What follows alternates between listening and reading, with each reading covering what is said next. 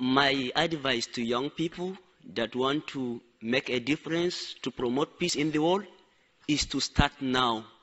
You don't need to wait. You don't need to be called a peace builder before you start to work for peace. Peace is a positive state of social justice and not merely the absence of war. Peace is a language that we all speak. Whether you are a student, whether you are a teacher, whether you are IT specialist, whatever your profession, I urge you all to work for peace, to make a difference.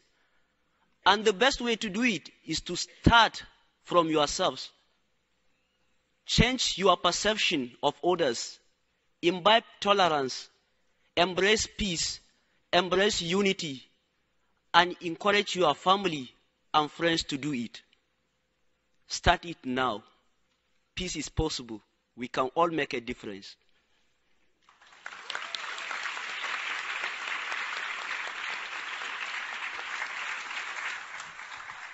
I'm a student at the United Nations International School here in Manhattan. I'm here with the MMC Youth NGO.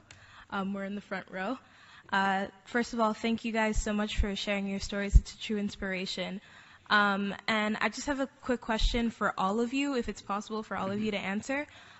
You've all created such incredible organizations, and I was just wondering if you could all just tell us about some of the challenges that you faced and how you overcame those in order to succeed. Thank you. Sure. Imrana, you can start us off. Okay. One of the challenges I faced when I started is the issue of safety, because my work is about weakening the appeal of Boko Haram insurgency, and because I live in the hotspot, at that time, discussing the issue of Boko Haram easily evokes fear. People don't want to even talk about it. So sometimes when I approach the schools, we say, we have program here. They say, no, please, don't do it. Because if Boko Haram get to know about it, they may end up attacking the school. So the first challenge is about safety. And at later time, when the situation starts to improve, the second challenge is about kind of recognition the importance of the work you do, mostly from local authorities. Sometimes they just perceive the issue of violent extremism as a security threat that can only be addressed through the use of force. So when you come to explain about your work, this is what I do, that kind of encouragement, you don't get it.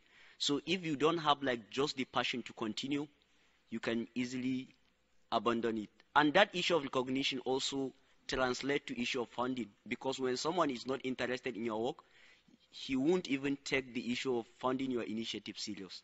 I think to me there's two challenges that I faced.